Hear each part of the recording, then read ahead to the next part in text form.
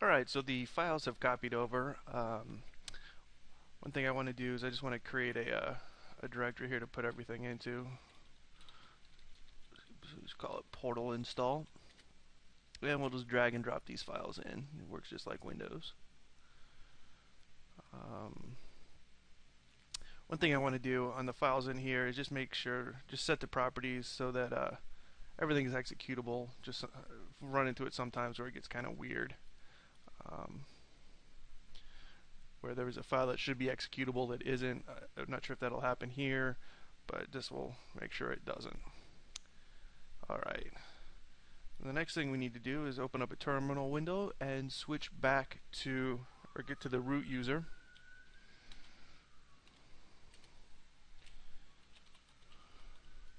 And then we need to get down into that portal install directory. So it'll be under home, Sean, desktop, and portal install. And then we want to switch to this il-setup disk or directory. And then what we actually need to run is this setup.sh. So we'll do /setup sh, and this should bring up a sort of a Firefox-based dialog. And then what we want to do is actually choose the selection install Portal Express. And then this link right here will actually launch the install program. There's several different ways to install Portal. We're doing the most user-friendly GUI way in this example. There's also what's called a console install, which is still interactive, but it's interactive through the command line. And then there's a silent install where you set everything up in property files beforehand, run it, and there's no interaction with the user, which is a lot better if you're doing a lot of installs, like in a real world type situation. Alright, so here's the installation program. We'll go ahead and select next, accept the license,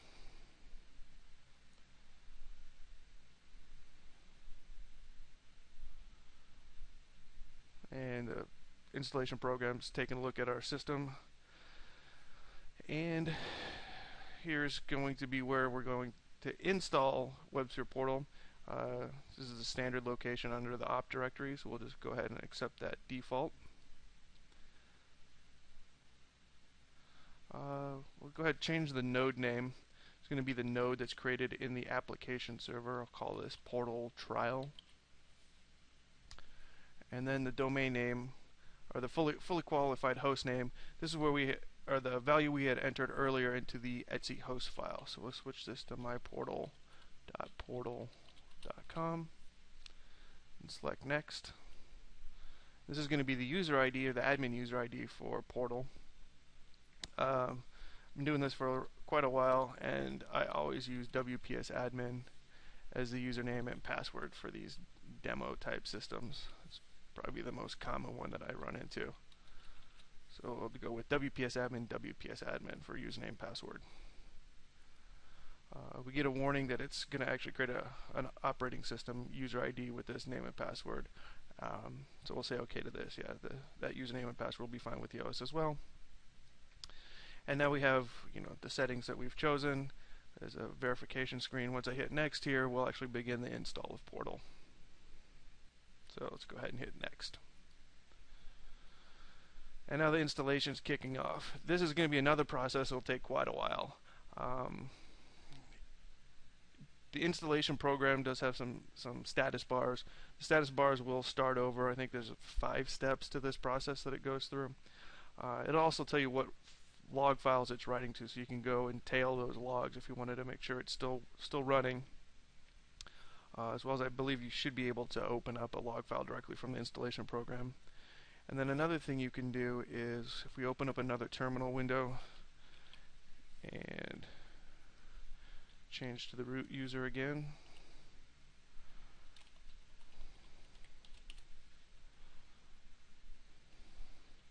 and run the command top.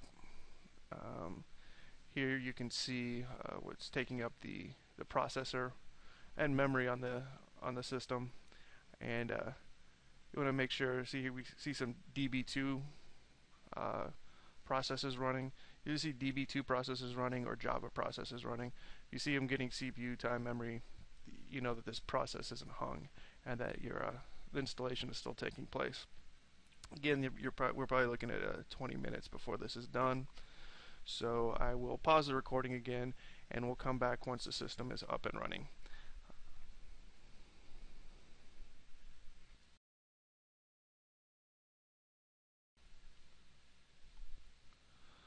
Alright, well, we've got the installation was successful dialog box, so everything went smoothly. It did take quite a while, probably at least half an hour. And this tells us where, like right here, if we want to go to log into the portal. So let's get up a web browser. Firefox.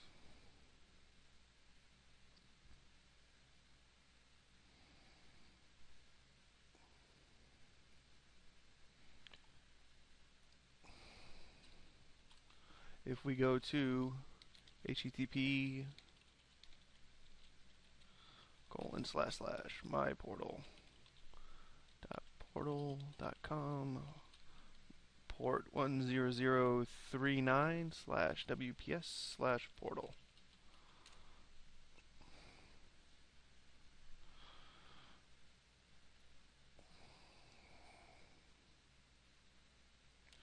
This will be a little slow because it's compiling for the first time. I'm also going to open up a terminal window, and just to point out a couple things of interest.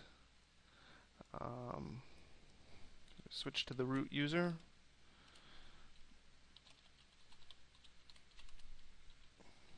And let's go down into the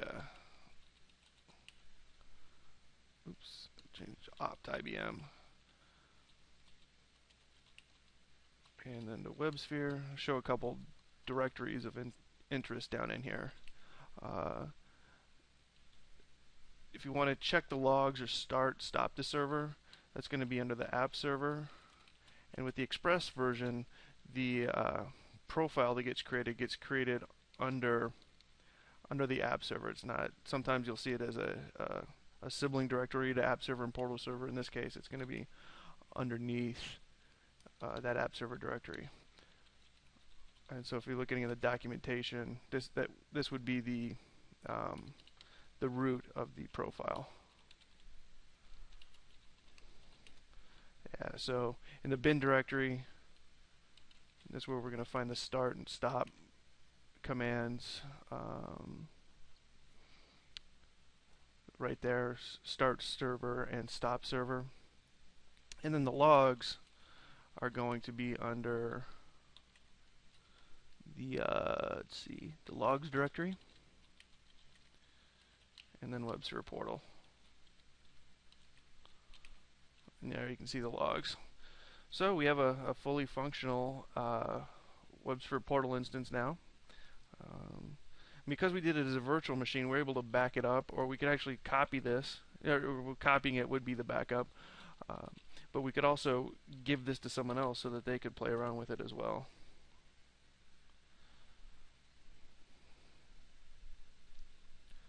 And because it's the Express version, it's got the intranet and Internet Express side already set up with all the Wickham content.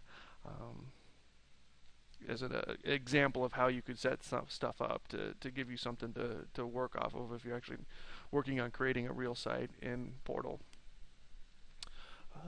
So that's really it for the video. I hope you found it helpful, and thank you for watching.